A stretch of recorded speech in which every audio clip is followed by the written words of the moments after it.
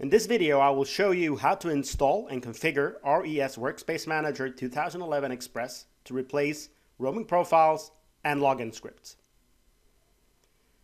The things that you have to have in place is a Windows domain, a SQL server, a real user account with local admin access and a home folder. You have to have the downloadables of Workspace Manager 2011 Express and Baseline Desktop Analyzer. You need one Windows XP and one Windows 7.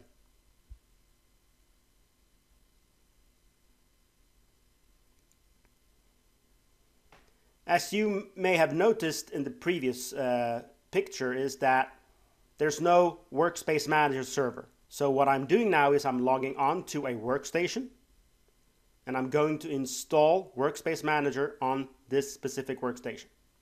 So I'm launching the install, clicking next, next. I won't configure the Workspace Composer, so the agent, to run automatically. I will do that later on in the console. Now I'm installing Workspace Manager. So it will be installed, but it will not be active on the system. So it's completely harmless to do this installation in production onto your existing desktops.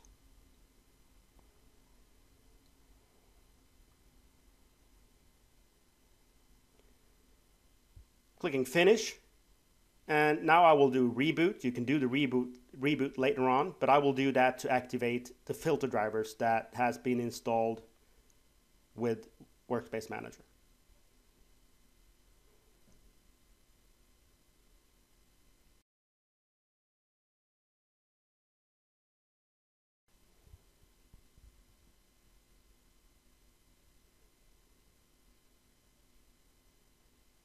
And now when I log on again, I will launch the Workspace Manager console. And it will ask me to either connect to an existing Workspace Manager data store or to create a new one. Since this is a fresh install, I will create a new Workspace Manager data store. So launching the console, click on create. You type in the server name of the SQL server. You can use SQL Server Express. You can also use Windows Authentication, but I will use SQL Authentication just for the ease of trial. Give the database the default name, the default size. I will use SQL Authentication, so I will type in a password for the Workspace Manager user account. And then I will select the Express edition. You can switch between editions during the evaluation. Now I'm finished. The console will relaunch and it will open the configuration wizard. I will not use the configuration wizard in this video, so I will just close down the console. And I will also install the baseline desktop analyzer to be able to analyze the current state. So analyze the shares being mapped when users log on to this system, the printers being mapped. So you see I've got an IT resource share and I've got my home share. And I've also got a default IT printer being mapped when I log on this system. I've also got some default applications like Office 2010.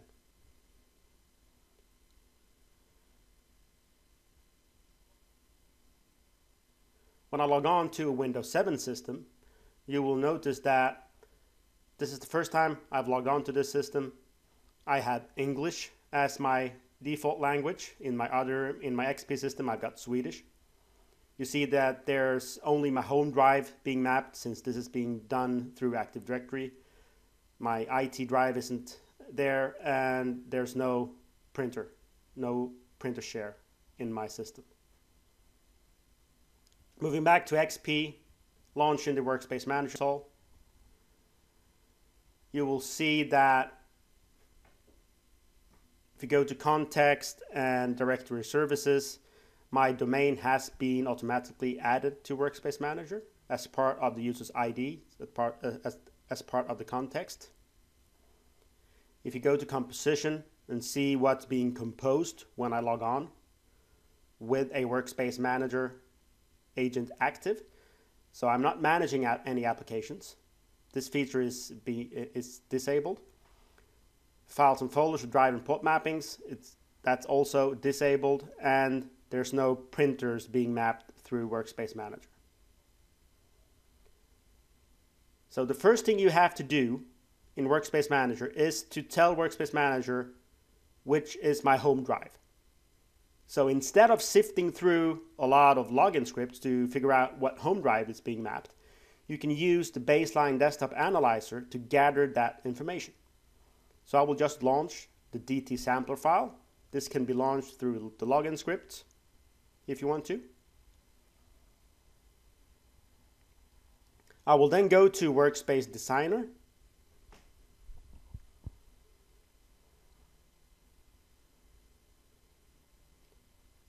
And I will choose Drive and Port Mappings. I will find the file that has been saved. So there will be one file for each user logging onto the system. So there's the administrator at computername.dts. That's the file we want to analyze. I will open it. And now you will see the two shares that has been mapped in my session. So my home drive and also the IT resource. So I will select the home drive. And now Workspace Manager will suggest some context rules. So who should have access to this drive? I will just select the domain users group. So if you're a member of the domain users, Workspace Manager will map the home drive. So there's the mapping.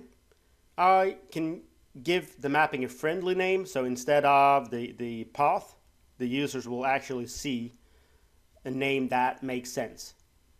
But Active Directory is doing the actual mapping of the drive. So I will tell Workspace Manager to not perform a mapping operation. So I will only tell Workspace Manager that H is my home drive, and I will set the friendly name. Now I will enable this feature in Workspace Manager. Since we are replacing roaming profiles, I will tell Workspace Manager to store the personal settings on the home drive.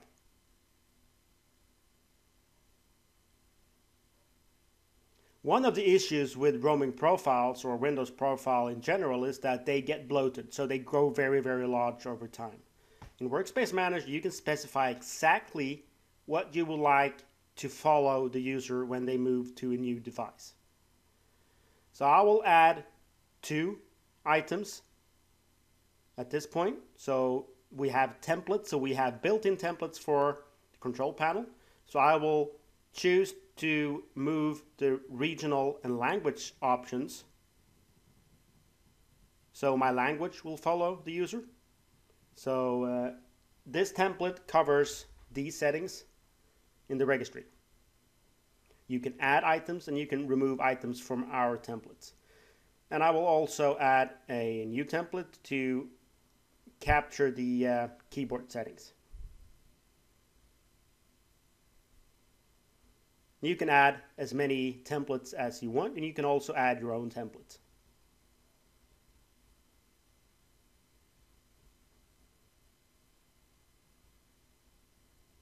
So now we've done 2 user settings, things that we will capture at logoff.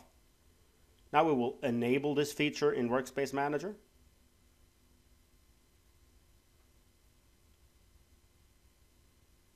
Now we have to go to Setup and we have to activate the agent. So navigate to Agents, search, and you see that this is not being automatically run, so it's a manual agent. So I will right click and choose to run the Workspace Composer automatic.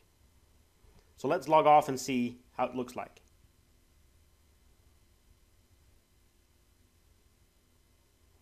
The first thing that you will notice when you have the Workspace Composer enabled is that you will see the RES Workspace Manager splash screen showing up when you log on.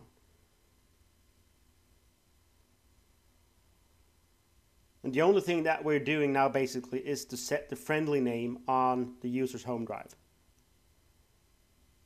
So you see that it's saying home drive instead of the path to the server. So let's launch the console and then open up an application.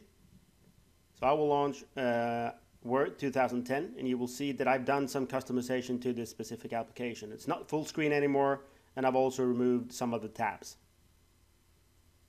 Now I will capture settings for this specific application. So I will add a template. So go to Microsoft Office, Word 2010. This specific template will capture files, folders, and registry settings specific for this application. So now I've added just 3 items to capture.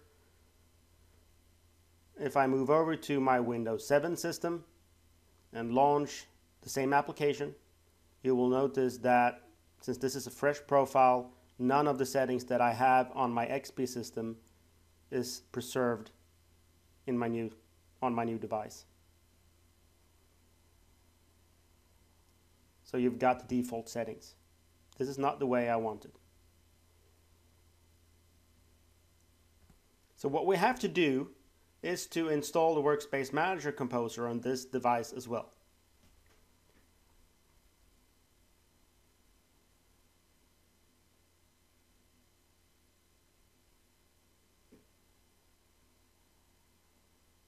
It's the same setup, it's nothing different on this system, so we will install the Composer.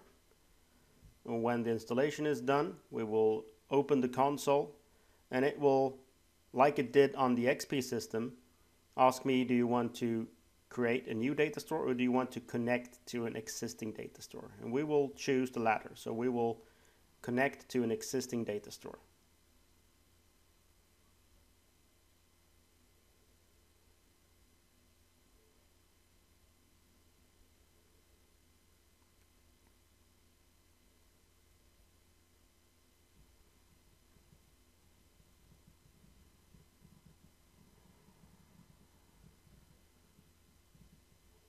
So the installation is almost done.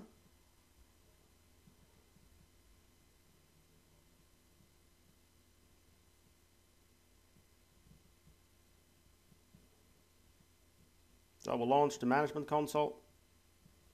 I will choose connect, and I will type in the SQL Server database name.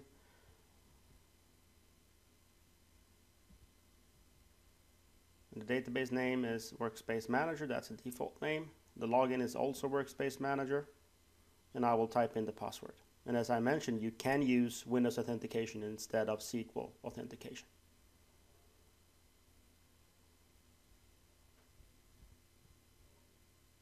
It's going to tell me that it's found an existing data store, and do you want to connect to this one? So I will select yes. The console will reload. So you see that you've got a good connection to the data store. Then we will just close the console and reboot the Windows 7 device.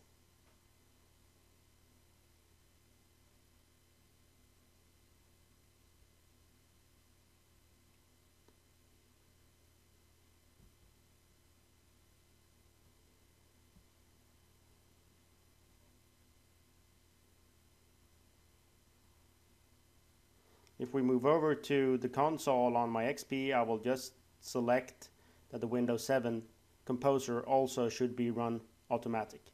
I will log off my Windows XP machine to capture the settings, my user settings for Microsoft Office Word 2010. So this is being captured at session end when I log off. Now when I log on to my Windows 7, you will also notice that Workspace Manager is active. You will see the splash screen. So everything is okay so far. It's working the way it should. So the Workspace Composer will do the configuration. So what we've done so far is we've captured the regional settings, the keyboard settings. So you will see that I've got Swedish on my Windows 7 system. And the home drive is also being renamed. So instead of the path to the server, it actually got the friendly name instead.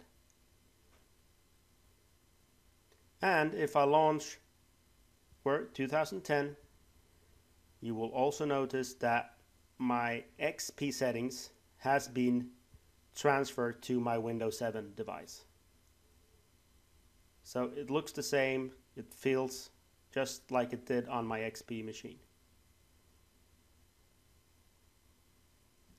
So this is the way you replace roaming profiles with RES Workspace Manager Zero Profile Technology, or user settings as it's named in the console. But we haven't done everything yet, so we're still lacking the IT resource share that's being mapped through a login script. So we will add a new drive mapping. We will use the Workspace Designer again to see what the login script configures for me when I log on. So we will analyze. You see that I've got an IT on R. It will suggest context rules, so who should have access. I will select domain admins. So everybody that's a member of the domain admin group will get this mapping. Now I can disable this mapping in the login script and have Workspace Manager do it for me instead. I will also add printers. You notice that if you remember, I had a IT printer being mapped as well. So I will open Workspace Designer again. I will enable the feature. Open Workspace Designer. Find the file. And you will see that IT printer is being mapped. I will select the context rule, so I will do the domain admins again. And now Workspace Manager will do this printer mapping for me when I log on. So now I can remove this item from the login script. So this is an iterative approach. It's not a big bang approach if you want to migrate from Windows XP to Windows 7. Logging off, logging on to my Windows 7 system. Now Workspace Manager will do the configuration instead of a login script or a group policy. You will notice that mapping the printer takes a while the first time, and the reason for that is that there's no printer drivers installed on the system. You can of course prepare the systems with RES Automation Manager before.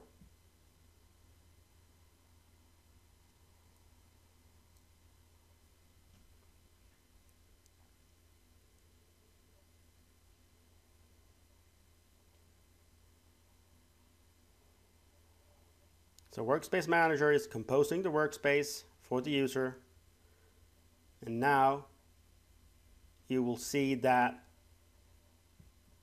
my IT share is also being mapped, as well as the printer. And this was a short video showing you how to get started with RES Workspace Manager Express. If you want to know more, please visit www.ressoftware.com. Thank you for listening, and goodbye.